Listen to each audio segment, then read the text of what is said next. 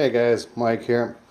This is going to be a video series on building a composite tail wheel, and it's going to be a series on actually making it from scratch using very engineered products and using known methods of assembly. And what that'll do for us is give us a predictable outcome. We're going to build a composite tail spring that's going to be straight. It's going to be, when it flexes, it's not going to twist. It's going to be extremely stable, and it's going to last a very long time, and it is going to be extremely lightweight.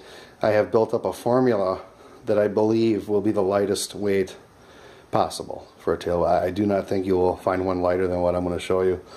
I have built long bows and recurves for many years, and I have many notebooks full of all sorts of combinations from making many mistakes that cost thousands of dollars. So this is sort of a accumulation of all that experience, and instead of a bow, we're going to make a tail spring.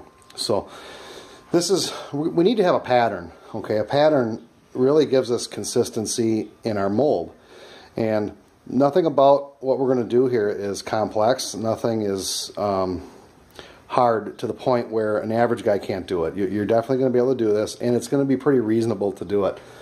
We're not going to use typical composites that you're used to in the aircraft industry, though. Okay, it's going to be a totally different ball game. I'm going to show you a bow. This was my first successful bow.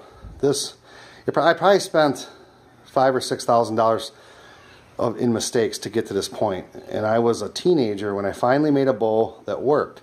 And basically, I mean, this is cherry right here. It's got a maple core, and it's got 40 thousandths glass, 30 thousandths on this side, 30 thousandths on this side.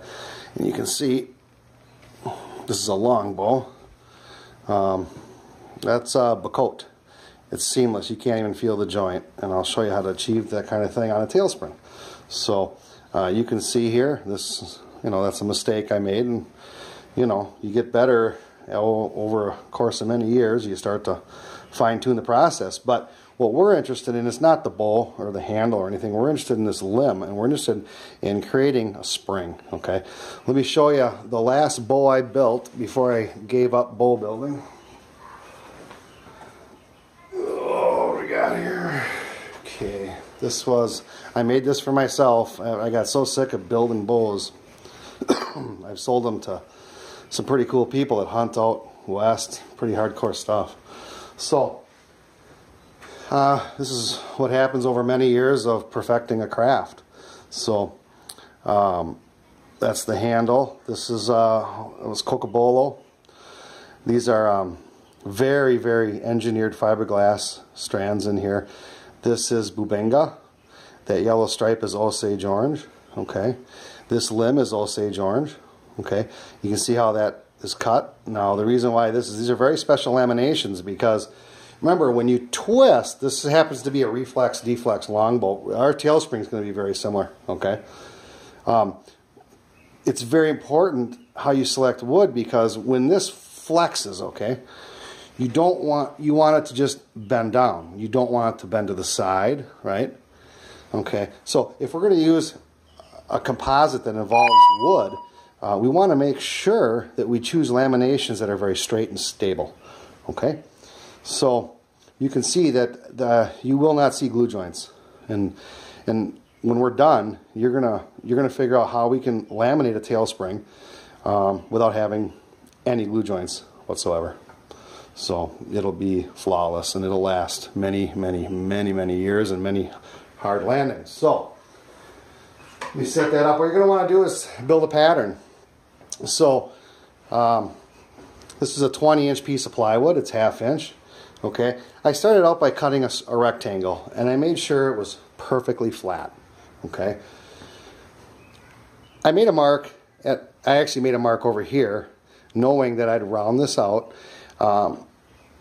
and end up with a flat spot. So from this end to here, perfectly flat, is 7 1/4 inches.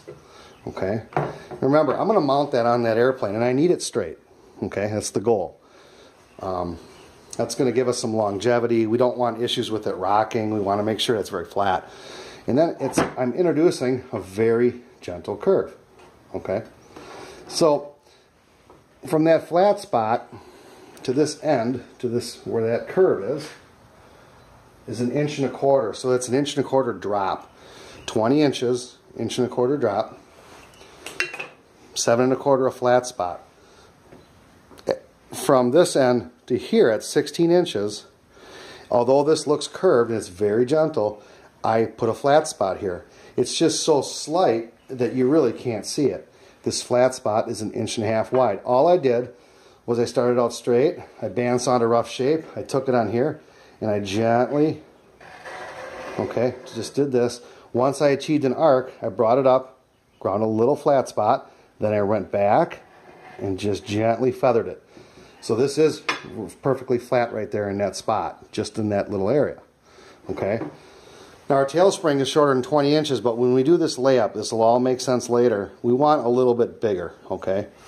And no matter what, the most cost-effective, and you'll find out why, has to be 18-inch laminations. So the laminations we're going to put in here are going to be 18 inches. However, the pattern is going to be 20 inches, okay? So we'll get cracking on that, and the next step is going to be using this pattern to start making the mold, and I'll show you how to do that next.